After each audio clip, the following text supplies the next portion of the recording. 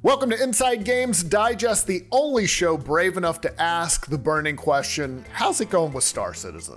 Where are we? What's the latest? And there is actual news to report here, so sit tight. Yeah, you gotta get the gumption up to ask about Star Citizen. It's only been, what, 10 years? Oh, that's fine. And what has become fairly common for Star Citizen developers, they are apologizing for a super rough start to the game's latest update, Alpha 3.18. It was released recently, it was a big deal for the game. It's been in development since The Office was still on air, so people have been waiting for it for a while. Yeah, the devs called this the game's biggest update yet. It added features like immersive careers, stunning locations, and thrilling gameplay, so that does sound meaty. Gameplay! All right, great. Most importantly, and this is the thing I was super excited about, the update implemented something called persistent entity streaming, which means objects can be dynamically tracked when moved by players. Yeah, it's a big step towards, making a persistent universe, which obviously Star Citizen is. As the devs put it, the latest patch holds the key to true in-game persistence, one of the biggest hurdles in the pursuit of a living universe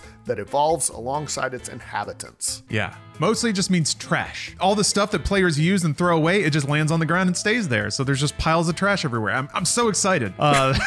As you can tell, Star Citizen has been eagerly awaited by its backers, who, not surprisingly, rushed in to check this new patch out. Yeah, and it was a disaster.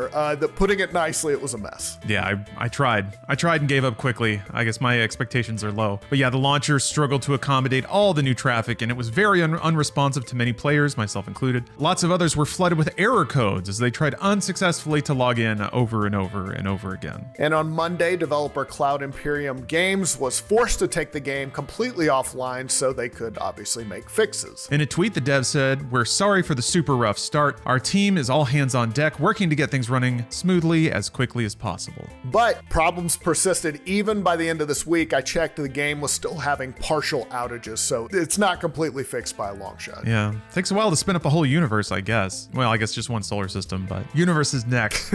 Players were annoyed, as you might imagine. On the game's official forums, one player, Admiral Grogan, just went off on the devs. There's always at least one, Yeah, and he's a high-ranking officer. He's an admiral, so I mean, it carries more weight. Specifically, Admiral Grogan said, "This is embarrassingly bad, even by Star Citizen standards. Ouch. I've been a backer since day one. I'm not going anywhere, but after all this time, we don't have our blank together to release a mess like this. Yeah, it's an alpha, blah, blah, blah. The issue I have is, after this many years, why are these same problems happening every single patch?" Oh, well said. Thank you for your service, Admiral Grogan. It's now been more than a decade since famed developer Chris Roberts started the Star Citizen funding campaign. Since then, it's raised over $500 million, $555 million the last time we checked. Yeah, and the online game's still currently in alpha. That's the one we've been talking about. And they split it off, and a single player portion, Squadron 42, still in development. So get comfortable. Big budget Wing Commander follow-up with what they got, they got Mark Hamill and Daniel Day-Lewis? Gillian Anderson. Jeez. It's a star-studded cast for sure. All right, next up, the FTC wants way more info on Microsoft's deals that they've been throwing around. The U.S. Federal Trade Commission wants to take a closer look at Microsoft's recent 10-year deals with Nintendo and Nvidia. According to documents filed recently, the FTC says it wants Microsoft to produce details of the several agreements they recently signed. Yeah, I do too.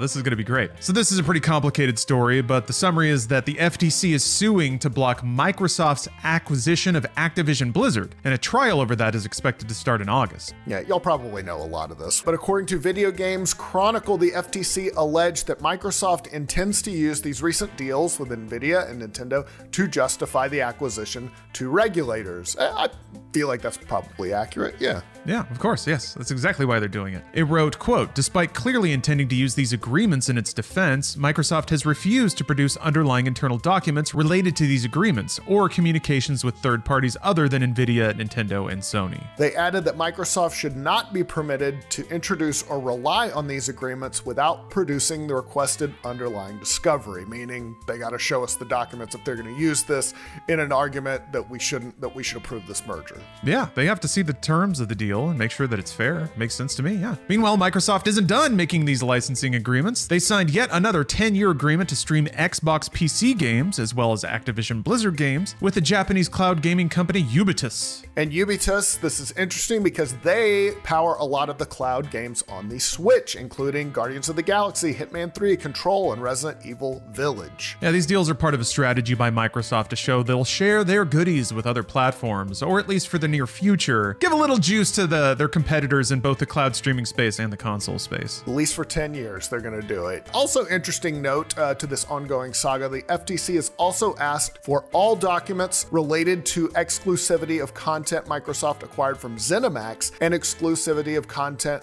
Microsoft proposes to acquire from Activision. Interesting. ZeniMax, of course, was the parent company of Bethesda and some other developers, id Software and things like that, which Microsoft acquired in 2021. Yeah, and they obviously Starfield is coming out and they're making that exclusive. And so Sony and others are like, see, look, you can't trust them. So FTC is going to look into all of it. Next up, critics love the Resident Evil 4 remake. It's apparently very good. The remake is out next week, the much anticipated remastering of the legendary 2005 survival horror game.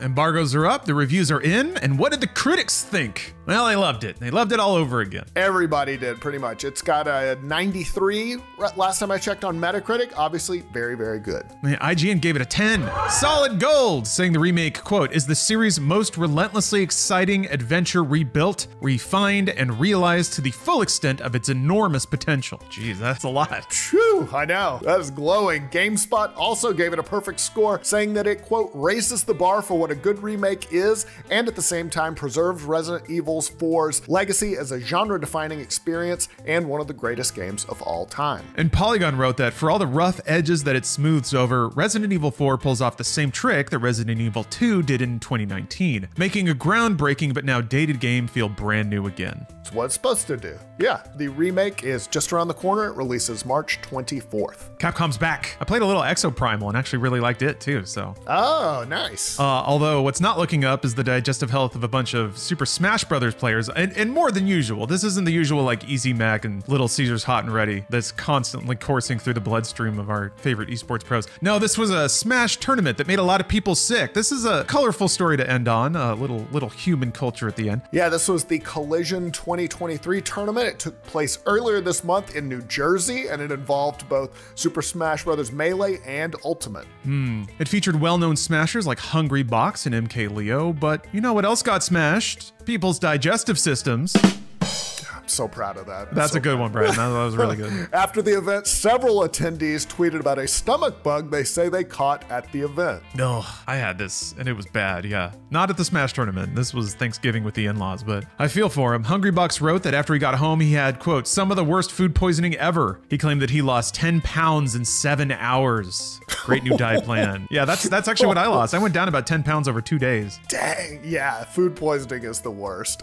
Some in particular blamed a chicken sandwich sold at the tournament. Others have suggested that the event might have been infected with the norovirus, which is extremely contagious and mirrors the stomach flu. Since it was Jersey, I guess maybe Artie from Vesuvio catered it, gave him some bad chicken. I don't know. That's a fun Sopranos reference. I don't know if y'all like that, but it's a great show. It's a bunch of Smash players that aren't going to be eating chicken sandwiches for a while. Ugh. Once you get that association, you know that food is just dead to you. You're just gone. Yeah, there's like a genre of food. Yep, can't have it. Well, good news though, it is just temporary. I can attest. The illness usually lasts 1 to 3 days. For me, it was about 3. Let me tell you, that first full meal you can keep down after a run like that is just heavenly. You feel like you've ascended. Then you gain all that 10 pounds back and you're like, oh, damn. Oh yeah, it comes back pretty quick, but man, you're looking good in the meantime. This is why I want to get a tapeworm, just a friendly little tapeworm. Getting the norovirus or a tapeworm sucks, but the sick ass abs you get from it doesn't suck at all. They're built in the kitchen, baby. All right, let's do an extremely fast review. Is the Ultimate Warrior in this? Because if not, I'm not playing it. Oh wait, it is. All right, playing it. Here are all the games that are coming out next week. First, we're starting with Deceive Incorporated. Go undercover as the world's greatest spies in this tense multiplayer game of subterfuge. Disguise as anyone, deploy an arsenal of high-tech gadgets, or neutralize the competition. As long as you extract with the objective, no trick is too dirty when you work for Deceive Incorporated. This comes to Xbox Series X and S, PS5, and PC on March 21st. Next up, Chia. This is a tropical open-world adventure. You climb, glide, swim, and sail your boat around a beautiful archipelago in this physics-driven sandbox. Take control of any animal or object you can find and jam on your ukulele. Fully playable, heck yeah. It comes to PS5, PS4, and PC March 21st. Have a Nice Death is a 2D action roguelike where you play as an overworked death whose employees have run rampant, completely throwing off the balance of souls and his vacation plans. In order to restore order, you'll have to grab your trusty scythe and show your employees who's boss. Have a Nice Death comes to the Switch on March 22nd.